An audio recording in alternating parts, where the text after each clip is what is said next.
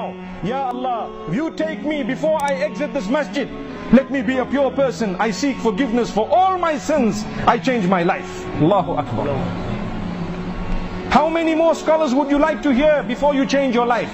Before you decide to purify that heart of yours? Without an effort from you, the heart is not going to be purified. When you have your own kitchen and you've cooked your food and your pans are dirty, you cannot just look at the pans and expect them to become clean.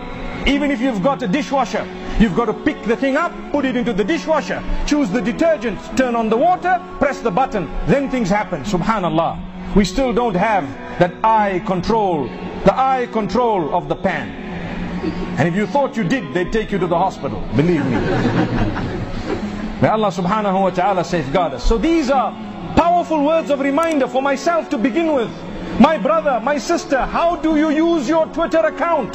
What type of a profile do you have?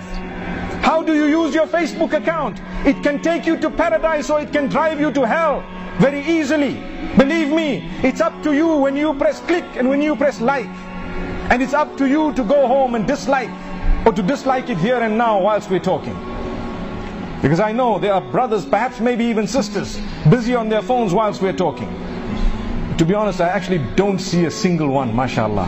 Allahu Akbar. So I need to swallow back my word.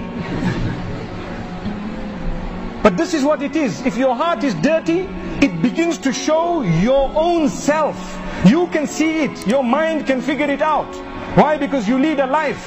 What will happen to it? It will be full of bunk. You know, it will be so narrow, full of depression, full of stress, full of lack of contentment. Where is my contentment gone? It's gone with the pornographic site. It's gone with the adultery that you cannot give up. Adultery is a seed. Wallahi, if you sow it and you water it, watering means you return to it, and you water it more, you return to it more, it grows a tree. When the tree becomes big and strong, it becomes more difficult to uproot it. You get hooked onto it to the degree that it's just like second nature. No regret thereafter, until you die in a condition.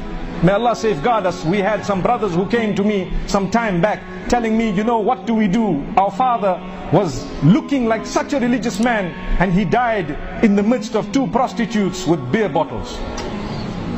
Do you want that to be the end of your life? May Allah protect us all. Na'udhu billah. May Allah safeguard us. Well, if that's the case, do not let that be a probability. Rather, let salah be a probability, possibility.